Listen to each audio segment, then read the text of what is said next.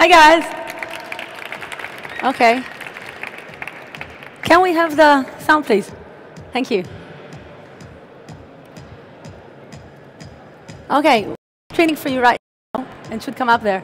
Yeah. That's a video from Ghost in the Shell. Anyone know this movie? Have you heard about it? Yeah? Are you alive? Are you a cyborg? No? I'm a little bit of a cyborg today. But don't worry, it's only temporary. Great. So it's really great to be here.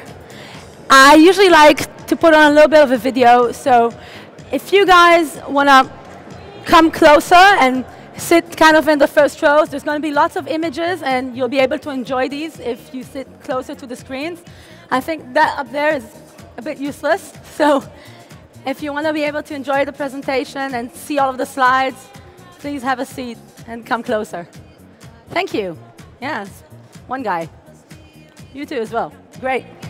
Come in, don't be shy. The Cyberpunk Express is about to depart in about 60 seconds from this station. So please take a seat, strap on for the ride, and enjoy it. Anyone else want to join us? Yeah, we'll give those people a couple of seconds. Enjoy the music. Oh yeah, we got some girls as well. That's good. OK. I think we're ready to start. Yeah? Let's go. So, actually, like I said, what we've just seen, a video based on the movie Ghost in the Shell. It's an anime, a Japanese animated movie from 1995. It's very much related to cyberpunk, which is what I want to talk to you all about today.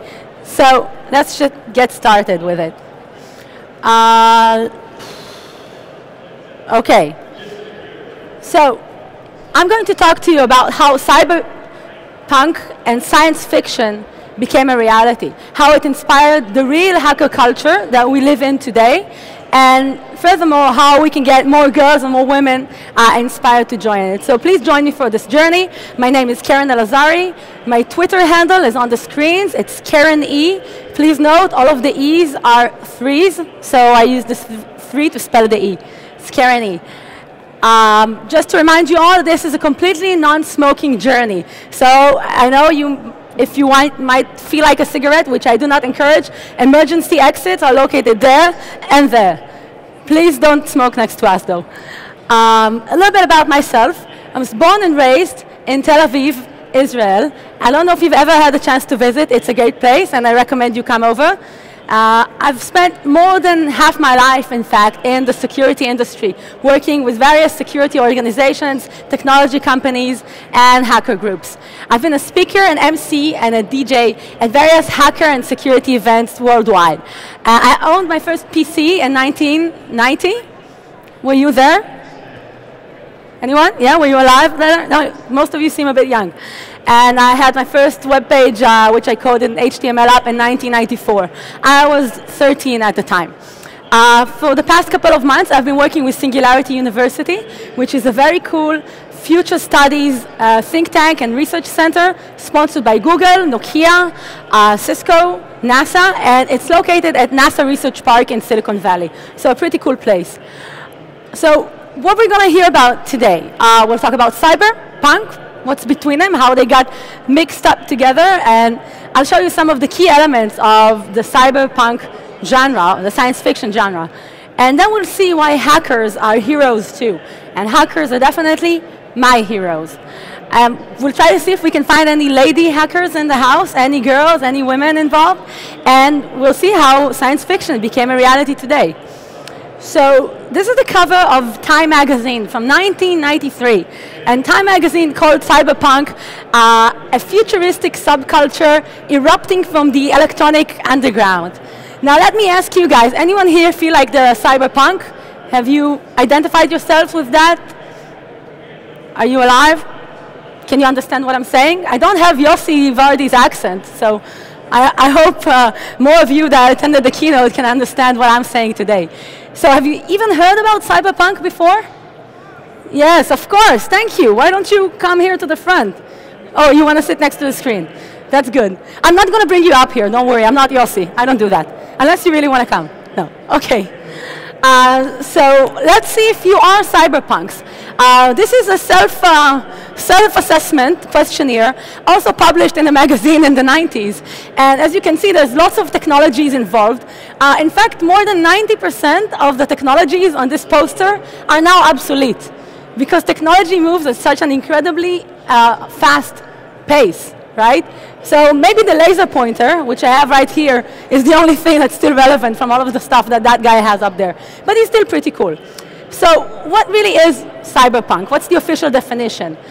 I've seen a couple of definitions. The one that I really liked was a postmodern science fiction genre focused on high tech and low life.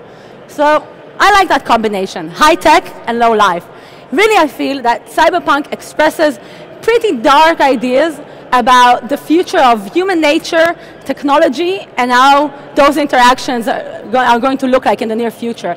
It's a little bit pessimistic, if you ask me. And the term originally surfaced in a science fiction book by a short story by a guy called Bruce Bethke in 1983. So we can say cyberpunk is almost 30 years old now. That's respectable. Let's see how it evolved. So the look and feel of cyberpunk is usually very post-apocalyptic. We imagine ourselves in mega cities of the future, industrial, smoke, neon lights. Cyborgs are roaming the streets. In fact, they're even roaming the stage right now. Yeah. And you have drones patrolling up in the air, people connected to networks from their brain synapses. All of these ideas usually come together in cyberpunk books and movies. And that's really, again, a very pessimistic view of what the technological future we will live in might look like. And then let's talk about punk. So anyone here ever been to a punk rock show? Yay, okay, cool. So punk is definitely not dead. If you've ever been to a punk rock show, you know it's amazing energies.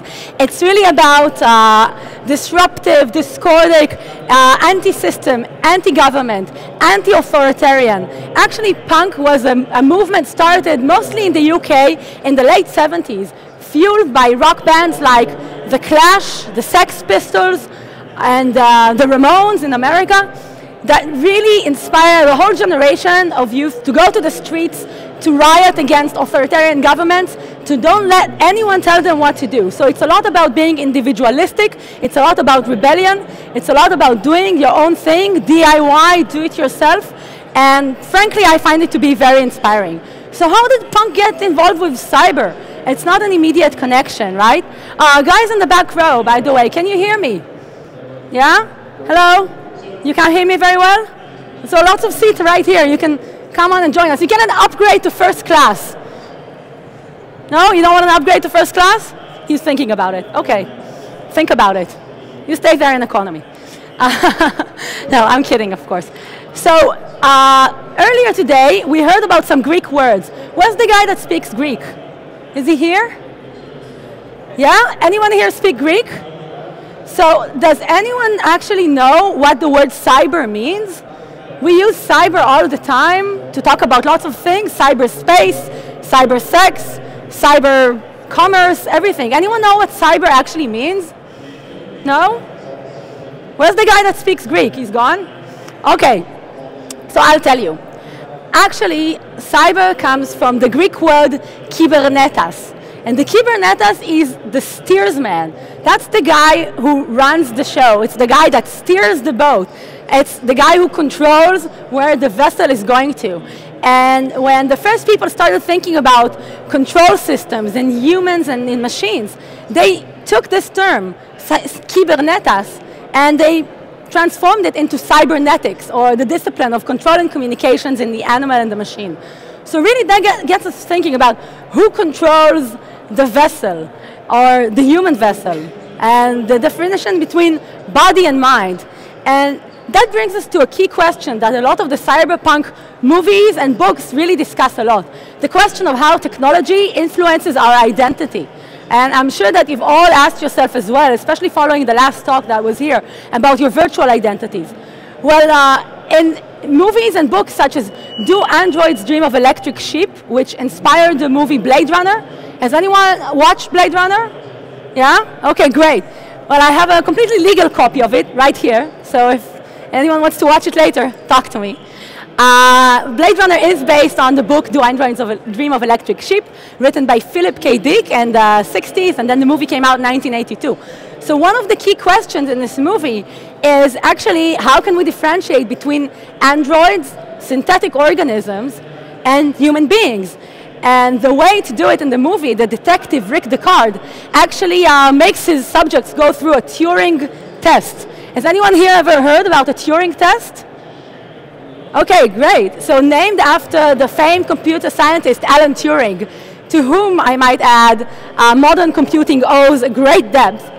The Turing test is meant to differentiate between the human and the machine. It's a series of questions that the subject is asked, and according to their answers, it's supposed to tell if it's a human or machine. By the way, up until today, to the best of my knowledge, no artificial intelligence device has managed to break this test. So most of the artificial intelligence systems that have been posed the questions in this test have been identified as an AI. So they couldn't pose as humans. So we're not there yet, but the future is coming and it's a bit scary. And this is a very important question for us to ask. So what if we can't differentiate between humans and androids? So what? It's a very interesting question because right now we're already living in the science fiction days. We're already part human, part technology. We're already becoming post-humans. So we really have to think about it, right? Especially if you consider movies like RoboCop and Johnny Mnemonic. So RoboCop, I'm sure you've all heard about that. And Johnny Mnemonic is a great movie. The reason why I like Johnny Mnemonic is actually because Keanu Reeves, really it's his best role yet. He plays the role of a 40 gigabyte flash drive. So really I feel like that's the best match to his acting capabilities. I'm sure you will agree on that one. Thank you guys. And he should have gotten an Oscar for that, really. It's uncanny. So for those of you who haven't heard about this terrible movie, I recommend you watch Johnny Mnemonic. It was also published in about 1995. By the way, if you do watch it, you'll notice that there was a lot of technology that was foreseen in this movie, including the world's first iPhone. Yes, if you watch Johnny Mnemonic 1995, there is an iPhone in that movie, I promise you. And that's where Steve Jobs got the idea. Okay, maybe not. Anyway, really these movies where people have digital memories instead of their minds, implanted memories, constructed memories, or in the case of RoboCop, where a human being was actually essentially completely rebuilt using technology, we again have to think about where is the human and where is the machine, and what is the boundaries. And if we think about implanted memories, so what is authentic and what is not? And what does it matter? In Ghost in the Shell, which I've shown you a few sections from that, the Major Kusanagi, who is this lethal femme fatale android in charge of a police unit in Tokyo, is actually almost completely synthetic. Only her brain remains organic. And in this movie, we also encounter a completely new type of entity, an electronic entity created from bits and bytes of information. So really, we are already coming to the age of having electronic entities alive on the nets around us. We really have to start thinking about new types of humanity, I feel. And a very important piece of cyberpunk, perhaps one of the most well-known ones, is the novel Neuromancer from 1982. So William Gibson first imagined a world where an interconnected network brings together minds of people. In this book, there's even the ghost of a hacker, which has been maintained in a hard drive. And he's called the Flatline. And he actually helps the hero along in his quest. And this was before the real internet was even around, 1982. So you could say he really imagined this reality before it came into being. By the way, if you've read Neuromancer, how many of you have read Neuromancer or heard about it? I recommend you also read the other two books. It's actually part of a trilogy, and those are listed up there as well. Okay, 1999. Lots of exciting things happened. The Matrix movie came out. I don't know about you guys, but as far as I'm concerned, there's only one Matrix movie. That's it, right? Can we agree on that one? Great. So a couple of other things happened in 1999. Like, do you remember the Y2K bug? Oh yeah, it did nothing. But lots of people made lots of money over the Y2K bug. And in fact, humanity was terrified by the concept of billions of electronic machines worldwide clicking the date and zeroing it out and what might happen. In fact, airlines wouldn't fly. There are only 7 flights up in the air at midnight Greenwich Mean Time. In fact, I know a person that was aboard one of those flights. It was a publicity stunt by British Airways. And this person told me about it. He was actually one of 7 people on the flight. And in fact, they were all journalists because nobody wanted to fly. So British Airways gave these first-class tickets on a completely empty flight from London to New York on midnight, December 31st, 1999. And all of these journalists had to really come up with a story. So what they ended up doing, and this is a secret, don't tell anyone I told you, is that they interviewed each other. And like the Israeli journalist interviewed the German journalist, and he told him, yes, I'm an Israeli on vacation. And then the German journalist said he's a German businessman, and so on and so forth. And exactly 1 minute after midnight Greenwich Mean Time, they heard this incredible pop from the cockpit. Everyone started panicking. They were already on nerves. And then the pilots came out with a big bottle of champagne, and they all had a great party on the plane. So just a little bit of side talk about the Y2K bug. Going back to The Matrix, really this movie, I think, inspired hundreds of thousands of people worldwide to rethink about their reality. Think about how you felt when you came out of the movie theater after you've watched this movie. I don't know about you guys, but I remember going out to the streets. It was dark, it was rainy, it was foggy, and I started looking at everything and questioning everything. Is this the physical reality, or is it just a construct in my mind? And if so, so what? We really have to start thinking about how we perceive reality, what's real, what's going to happen, how realistic are the feelings, the emotions, our memories. All of these questions are really, I feel, a little bit unanswered. And that's really the key themes for cyberpunk movies and books, is really exploring these questions, these ideas of virtual identity, physical reality, what's authentic, what's not, what's digital, what's analog. And it's a crazy world, right? But now, I want to tell you another secret about the Matrix movie. Perhaps you've heard this, perhaps not. Anyone here know this guy? If you can't see him, please, we still have a couple of seats here. Anyone know this guy? I will give you a special prize if you know who this guy is. You, dear, are exempt. My fiancé is there, so he cannot answer. Anyone? Anyone? Okay, this guy is actually Stanisław Lem, the Polish science fiction writer. Have you heard about him? He also wrote Solaris, not the operating system, for those of you who know it. So in 1971, Mr. Lem wrote an amazing book. It's called The Futurological Congress. Even managed to find, this is the Hebrew cover, this is the English cover, and this is the German cover. I don't know if you can see it. It's an incredible book. And really, so many things that are happening right now in the world, in the 21st century, he's already imagined that stuff, and it's all in the book. But you know what else is in the book? Lots of scenes from The Matrix.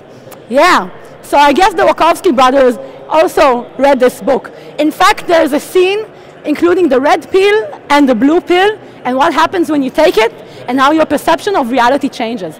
So if you guys want to know the real origins for The Matrix, you better pick up this book from 1971. Right, so now I want to talk to you a little bit about hackers, who are my heroes. Really, the hackers of fiction and of reality could be seen as an evolution of the film noir style detective, especially if you think about Blade Runner. That's kind of like still in film noir, but moving into cyberpunk. They definitely operate outside of mainstream society, non-conforming. They have an own code, their own self of honor, of code, a moral compass all to their own about what's right, what's wrong, what's fun, what's boring. That's a quote from a movie. And they sometimes can be even seen as vigilantes. If you consider hacker organizations in the world right now and hacktivists, that's definitely the truth. And they have temporary alliances and adversaries and groups that they operate in and out of. So pretty cool heroes. And I want to give a shout out to a couple of these heroes that have definitely been an inspiration to me in the past, and that includes the hackers from Neuromancer, hero protagonist from Snow Crash, another fantastic book, Captain Crunch, a real hacker, The Analyzer, an Israeli hacker, a couple more over there, especially Neo, Morpheus, and Trinity, of course, Crash Override, Serial Killer, and especially Acid Burn. Anyone here ever heard about Acid Burn? Yeah, well, I'm sure that you've heard about a very special girl that her nickname was Acid Burn. So, in fact, in 1995, the movie Hackers came out. It was based on research about a real group of hackers operating in New York. The journalist who wrote the book wrote about 2 years of research in order to write it. And this movie really inspired me, actually. When I was 14 and I watched it, I immediately wanted to follow in the footsteps of Angelina Jolie. Because Angelina Jolie, then before surgeries and before becoming a Hollywood blockbuster mega queen as we know her today, she played a young hacker, Acid Burn. I was 14 at the time and I saw this amazing, proactive, strong woman that is just being really, really cool and being a hacker with all of the guys, and I want to be just like her. I'm serious, that's why I do what I do. So I think more girls can be inspired by these types of role models, right? And if we consider this girl, okay, Trinity, she is amazing. She is the killer, no bullshit, razor sharp, companion to Neo. She kicks ass and she's really amazing when she does it. And of course, who hasn't heard about Lisbeth Salander, the girl with the dragon tattoo? How many of you here have read the books or seen the movies? Have you seen the movie, read the book? Okay, so it's Swedish literature. Let me warn you, there is a chapter where she goes to IKEA, and there is a list of all of the shelves and tables that she buys in IKEA. No, seriously, it's true. But again, this is a really cool hacker girl, and it's an incredible role model. And I really feel like we need more of those to get more women involved into hacking. In fact, I'm going to write my own cyberpunk fiction book soon. So let's go back now to reality. And towards the second part of the talk, I want to leave some time for questions. We have some time for questions, right? Good. So going back to reality, this is the team, the real team, that made cyberspace possible. So after hearing about cyberspace and reading about it in science fiction books, it actually became a reality. This is the group of DARPA, American and European scientists that created the first network called DARPA, or ARPANET, that became the mother of the internet. They really imagined a new reality, which, you know, we are all here right now because of that. Unfortunately, there weren't any girls on that team. But, you know, we are going to change that in the near future. And in the 90s really was the most exciting age for the information revolution just starting. Organizations like the EFF, the Real Electronic Frontiers Foundation. Have you heard about the EFF? By the way, it's about 20 years old now. So the EFF is I'll tell you about it because you haven't heard about it.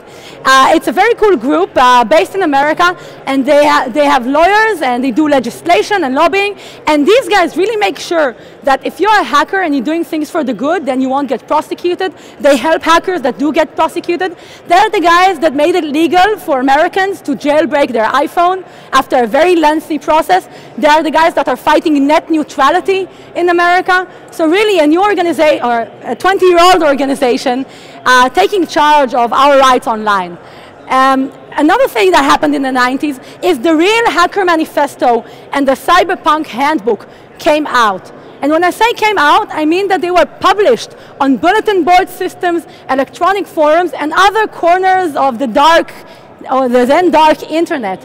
And they really describe the principles of what it is to become a real hacker, to seek for knowledge, to seek for information, to be free, to untie boundaries and access.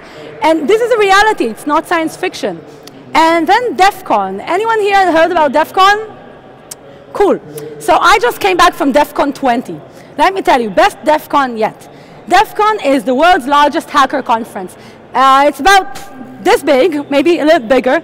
10,000 hackers get together in Las Vegas every last weekend of July for 20 years. And they go up to all kinds of trouble, and it's a lot of fun. And this year, we also had the most women at DEF CON yet. And I'm definitely working to increase those odds for the coming years as well. So really, we have DEF CON, which is a large hacker conference taking place for 20 years, 2,600 or 2,600, which have their meetings, and HOPE, which is Hackers on Planet Earth. I know they've had meetings in Europe as well. This is a reality. Now let's go back 30 years ago. Does anyone know this, this image? Raise your hands. Let's give a moment to those who haven't found out yet. Take a moment. Any more? Anyone else? So for those of you who can't see it, this is a computer screen describing a choice, a menu. And on the menu, we have a couple of choices. We have chess, poker, fighter combat, guerrilla engagement, desert warfare, air-to-ground actions, theater-wide tactical warfare, theater-wide biotoxic and chemical warfare, and for dessert, global thermonuclear war. So if you haven't recognized it yet, of course, this is a screen from the very famous movie War Games that came out in 1983. And in this movie, the young Matthew Broderick, whom you might know as Ferris Bueller, is able to hack from his basement into a computer system controlling a wargaming simulation system of the American missile control. And in effect, this young hacker from his basement can almost launches a total nuclear war. And this was, you know, a terrible nightmare scenario when it was described by Hollywood in 1983. Now let's fast forward to modern hacking.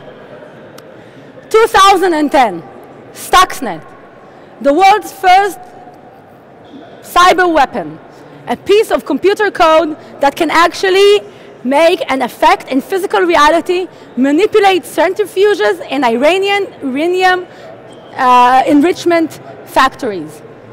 This is a reality. It's not the science fiction of Hollywood. This is the age we live in right now, the age of cyber conflict, and it's real, and it's not going anywhere. It's the 21st century. So just think about that, and I know it's a bit terrifying. Think about the hacker groups out there, anonymous, hacktivism. These groups are, on a daily basis, influencing reality, disrupting and infiltrating into computer systems, liberating information, as is the case with WikiLeaks, getting the message out there, changing cause from day to day. They are a bit chaotic, but I feel that hacking can also be a chaotic force for good. It's build versus break. And if we can build things, we definitely should do that. All right. So what I've told you so far is that cyberpunk fiction has inspired the reality of hacker culture today, and it's a 21st century type of power, hacking, and it's here to stay. And I'm definitely eager to see more women enter into this space. So I've actually listed up a couple of women involved, including Joanna Rutkowska, a very cool Polish hacker, Jerry Ellsworth, Limor Fried, Hillary Mason, Kayla Hamlin, Del Harvey, if you don't know her, she's the chief security for Twitter, pretty awesome girl, Linux Chicks, Women Who Code, and the Grace Hopper celebration of women in computing. And actually, do you know the woman in this image? Can you see it? Guys in the back, can you see it?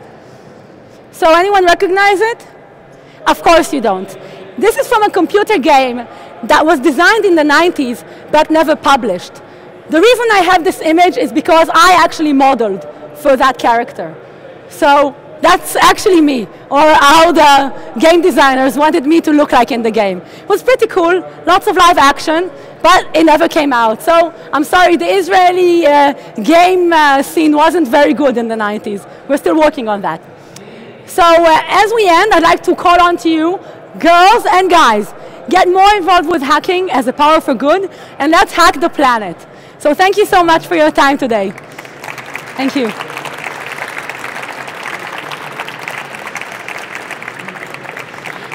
And before we go to questions, if anyone wants to reach me or try to hack my inbox, I don't recommend it. Here's my information up there. It's my Gmail, my LinkedIn, and my Twitter handle. And you're very welcome to contact me in any of those methods. If you'll come up to me and you'd like to have a real printed business card, I don't have any, so it's the digital age. Why don't you contact me on cyberspace? And at this point, I'd like to take questions from the audience, if we have time for that. And I think that we do. Any questions? if you don't have any questions, I have more stuff that I can show you, if you like that. Some pretty cool stuff.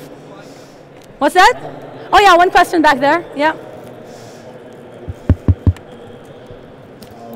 No, I'm interested in your experience, what you were saying about DEF CON, because there's been so much talk about harassment of women there. Yeah.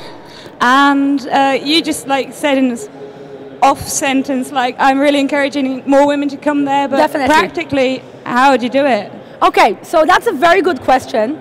Thank you for that. And I'll just repeat the question for those of you who might not have heard it. So that lady's question was, really, how can I encourage more women to come to hacker conferences like DEF CON because of some talk that there's been about inappropriate behavior by guys in DEF CON and harassment and etc. So I'd like to take that question head on. First off, I'd like to tell you that for next DEF CON, I'm actually going to do a talk about how to be a girl at DEF CON and how to be there, and it's going to probably be on one of the first days. Because for DEF CON every year, on the first day, we have a DEF CON 101 session for noobs, people that have never been to DEF CON, and we kind of talk through things. And I'm definitely going to do that. But right now, practically speaking, DEF CON has been around for 20 years. And the hacker community is evolving, it's maturing. So a community that used to be very young, perhaps even juvenile, is now becoming more mature. And there is definitely place for women, even for kids, to come to DEF CON. In fact, this year we even had DEF CON Kids, which was a separate area with competitions just for people to bring their family. We had a 6-year-old girl capturing packets using Wireshark on the network. Personally, I find that's pretty awesome on the awesome scale. Thank you. And every year we do more stuff to get more families involved. Now, in terms of the behavior of some people at DEF CON, inappropriate behavior, I'm definitely not justifying it. I definitely think that while it might discourage some women from attending, they should, however, still attend. You just have to be smart about it. You just have to be very proactive. You have to make sure that if somebody says something to you or does something to you, you put them on the spot then and there. In fact, this year we had one woman that have printed cards, yellow card and red cards. And if somebody was doing something not so cool or saying something not so cool, they might get a yellow card. And if they were really crossing the line, they'd get a red card. And the red card says on it, dude, get lost. And you know, people getting those cards will feel pretty silly about themselves. Sometimes they might not be aware of their behavior. They might just be under the influence of being in the company of so many other young men and also being in Las Vegas, otherwise known as Sin City, which can elicit some inappropriate behavior. Now, I've been going to DEF CON for a while. I've experienced some of that behavior myself. It's just a matter of really watching out for yourself, surrounding yourself by people you trust. So even if you don't know anyone there, which, by the way, the first time I came out to DEF CON, I didn't know anyone. I reached out to a couple of my connections, people I only knew virtually, and I met up with them in very safe places, very public places, and I made sure that I know people all the time. And now each year that I go, I make sure to surround myself with people that I trust, that are cool, even though it's guys, and I just try to watch out for myself, and if somebody does something which is not cool, I put him on the spot. However, I would definitely say to girls and women, keep on coming to DEF CON. Don't stay at home, because if you stay at home, that's just silly. You know, we're not getting anywhere. Come out, join. This is how I learned everything I know, by going out to the world, meeting hackers, organizing hacker conferences, finding people that know more than I do, and not being ashamed to say, hey, I'm a noob, teach me. I want to know how to do what you do. That's how you get into this world, not by staying in your apartment. You come out to the world. And you send a message of being friendly and being cool, and you hope that people will respect that message. Any further questions? Yes, sir, you. Let's get the mic. Thank you, Felipe. We have lots of time. Hey, hey. I have one comment and one question. Hold the mic closer so we can hear you. Okay. Good. The comment would be, what do you think about that? Like, this Turing test has now been turned around. Now, most of the time, you have to identify that you're a human and not a machine. Yeah. And think about those implications. I think it's very interesting and scary in a way. That's a good point. So actually, one of the things that we at Singularity University are working on a lot is the topic of artificial intelligence, and how artificial intelligence and virtual constructs digital identities, avatars, are really coming into our reality right now. It's not, something that's going to happen in 50 years. It's nowadays. And there are actually some legal questions as well. Are they considered real entities? Is IBM's Watson, is that a real person? Is it not? What's the difference? How do we actually differentiate selfhood and personhood from a digital construct, a digital identity? And even scarier than what you just asked me are those projects that are aiming to actually maintain someone's mental state, thoughts, emotions, memories, in some form of digital memory that could be uploaded and then perhaps downloaded to a new body. So that's really in the realm of science fiction for me, but it's becoming a reality. I've actually met people who are seriously working on those projects. Some of my students in Singularity University are working on those projects, for real. So the problem there is that while technology is advancing at an accelerating pace, human society, in terms of legal constructs, in terms of policy, in terms of concepts, how we speak, how we think about these things, hasn't moved as fast, right? So while technology is here, the human state is kind of here. We really have to get up there. Otherwise, technology will rule us, and not us technology, right? So I don't have a solution. I agree with you. It's very complicated. Does that answer the question? Yeah, please. And my question would be, what is your stance on the Internet Defense League? Sorry about that? The Internet Defense League. I can't say that I have a concrete stance on it in terms of if I'm pro or against it. Personally, I prefer projects that are trying to be constructive and that are trying to raise awareness and that are trying to build versus break. So that's the type of things that I would encourage. However, we have to be realistic, and in this day and age, hacking is definitely used for bad stuff as well. And on the spectrum between a white hat hacker, which is kind of like a good hacker, and a black hat hacker, there is lots of gray. And all of the hackers that I've actually met in real life, well, except for maybe 2 guys, everyone have been really on the gray scale. So there are all kinds of people out there, right? And that's what I have to say about that. Any more questions? Oh, I can show you more cool stuff. Cool stuff? Cool stuff? Okay, let's see more cool stuff. So this is Transmetropolitan. Yeah, you like that? Cool. This is actually a very cool graphic novel by Warren Ellis. And it also, I think, came out in the late 90s or early noughties, as we call the year 2000 and on. And this is the hero of the Transmetropolitan book. He's called Spider. And if you see him in the picture, I don't know if you can read it, it says, hello, I'm a journalist. So this guy is really all about uncovering the truth in the world. And if you're into this kind of thing, I'm sure that you like Transmetropolitan. Another interesting work is actually V for Vendetta. Now, V for Vendetta is a little bit contended because a lot of people don't think about it as cyberpunk. However, I do recommend that if you like the movie V for Vendetta, pick up the graphic novel it's based on by literary genius Alan Moore. He's also the creator of Watchmen and just an amazing writer.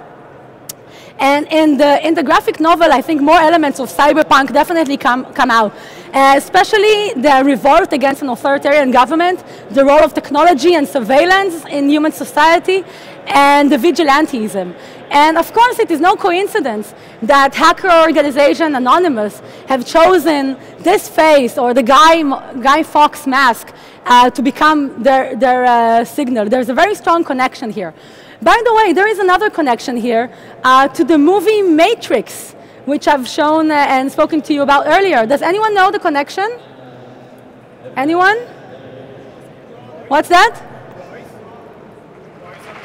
I can't hear you, sorry. The voice?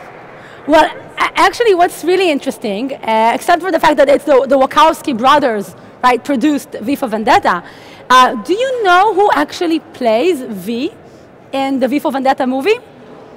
Who is the voice behind the mask? That's the guy from Matrix. That's right, that's Agent Smith.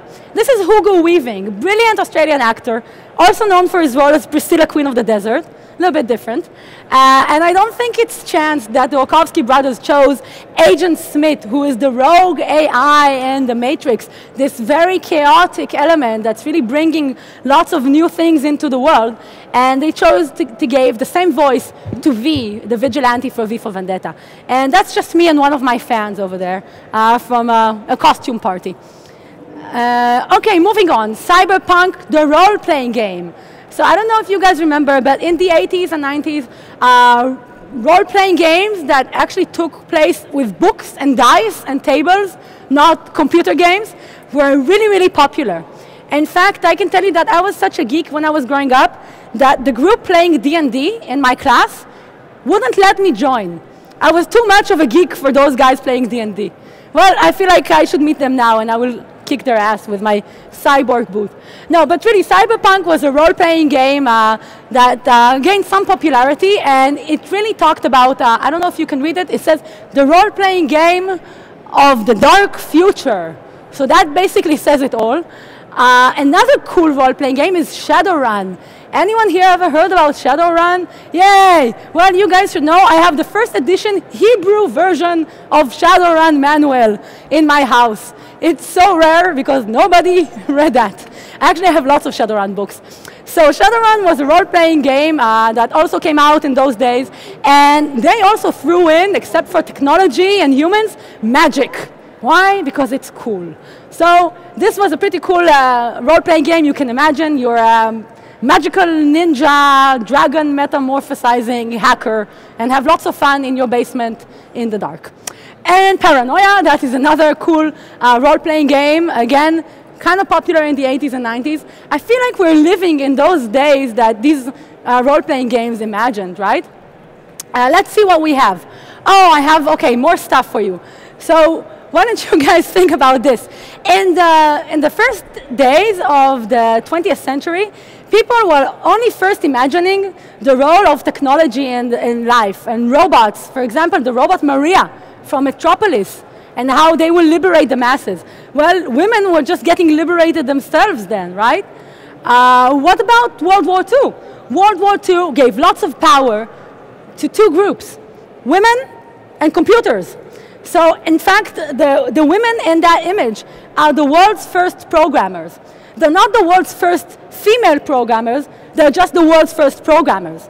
They were the 6 women that work with ENIAC electronic computer in America. And these computers, these room-sized machines, were developed in World War II.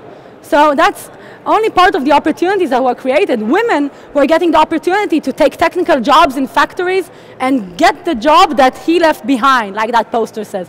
So a pretty incredible parallel narrative right there.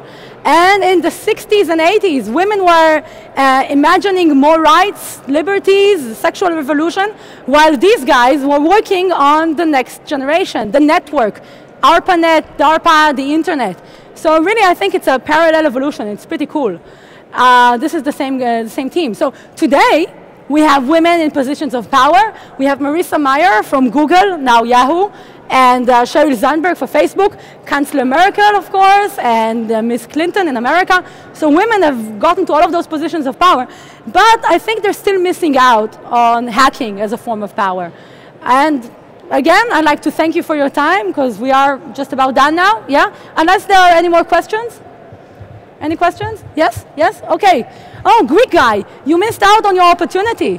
Yes, but I have a question now. Sure, yeah, go ahead. What about the need in the hacking community and in general in the geek community or whatever you want to call it to update their kind of philosophical or ideological or whatever you may call it background? Like for example, the Matrix is a very bad edition of simulacral simulation, and Baudrillard has disqualified the Matrix as a very low-grade copy of his ideas, and this is very rarely brought up at cyber culture events or geek events which speak about the Matrix. Or what about the fact that Anonymous only started using the masks of V for Vendetta after the movie came out, which is also being disqualified by Alan Moore? What about all this kind of problem? Isn't there a need for some kind of ideological update, I would call it. Okay,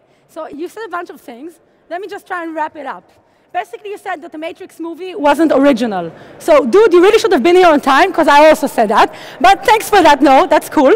I take the comment. Yes, the Matrix movie is based on a bunch of ideas, including simulacra and simulation, which is actually referenced in the movie. So there's a scene where you can actually see that book in the movie, by the way. And they've also used another bunch of ideas. But the question you're trying to make is that the ideological background for a hacker culture should come from places that are not these Hollywood movies? Is that what you're trying to say? Updated? Because it's from the 80s. Okay, so very well, you know what? I agree. It's the 21st century, and we definitely need to have a 21st century point of view. Perhaps we even need to think about the role of intellectual property in this age, if that's even a concept that maintains, you know, because that's also something from the 20th century. And I agree with you that hacker groups and hacker culture today needs new manifestos, new ideologies, new concepts. The reality, however, is Anonymous are already doing whatever they want. So they're not waiting for you or for me to write down their new philosophies, right? They're just, like Nike says, or Yossi Vardi, they're just doing it. Right? They're just hacking and they're changing their ideological point of view on a day-to-day basis. In fact, Anonymous is not even one group or one organization. So maybe we have some Anons here in the audience. Hello? Anyone want to step up? Okay, maybe in a couple of days you'd like to expose yourself. We haven't met each other yet. But the point I'm saying is that I agree with you. There is definitely the time for a change of mind, a change of ideology. The question is, will it come from one person or from one book or one movie? Or will it be crowdsourced and from the bottom up? A new vision for the masses. That's what I would like to see. Hack the planet. Thank you. Anyone else? No? Okay, thank you guys.